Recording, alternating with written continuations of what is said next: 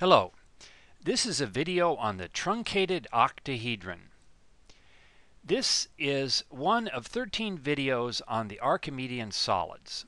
In this series, I will be showing how each of the Archimedean solids can be derived from the 5 Platonic solids.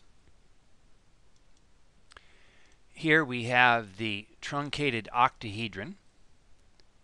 It looks like it's made up of hexagons and squares, and let's see if we can figure out how those were formed. Here I am at the Truncate, Expand, and Snubify website. Let's go down to the octahedron. The octahedron can be thought of as a square pyramid pointing up and a square pyramid pointing down. It has 8 triangular faces. Okay, let's go ahead and truncate this octahedron. If I move the slider here, you'll notice that truncation cuts off the corners.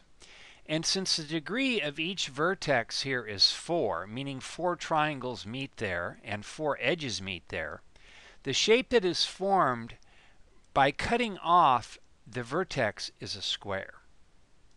To do a truncation properly, each of the original edges will be cut in thirds. This vertex will slide into the 1/3 point. This vertex will slide to the 1/3 point. In order to be an Archimedean solid, each face must be a regular figure. So this is a regular hexagon, and these are going to be regular quadrilaterals, which would be squares. Now I have some questions for you.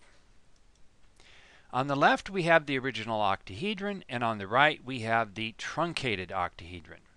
This triangular face is going to become this hexagonal face when these vertices are cut off. The information is given for the original octahedron. Each vertex has 4 edges and 4 faces meeting at it, giving it a degree of 4. The number of sides on each face is 3 because it's made of triangles. There are 8 faces, 12 edges, and 6 vertices. Now you're to fill in these blanks here.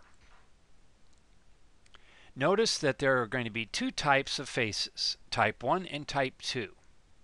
One type that is found from the original faces, these triangular faces became hexagonal faces, and the other type is from the cut-off corners, which in this case, type 2, are square. Pause the video now and answer these questions.